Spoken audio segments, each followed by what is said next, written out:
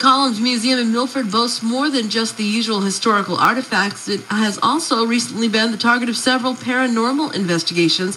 With the popularity of television shows that delve into the study of ghostly activity, it would seem the old 1904 home has a few secret tales to tell. Most recently, Banshee investigators spent several hours monitoring the Collins interior with their audio and visual equipment. Museum Director Lori Strelecki said the crew got some unusual sound bites in the second-floor bedroom where a voice seemed to be saying, "This is mine."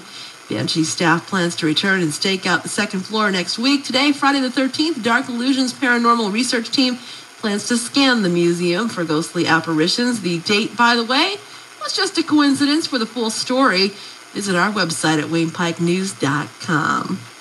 Lake Region Weather.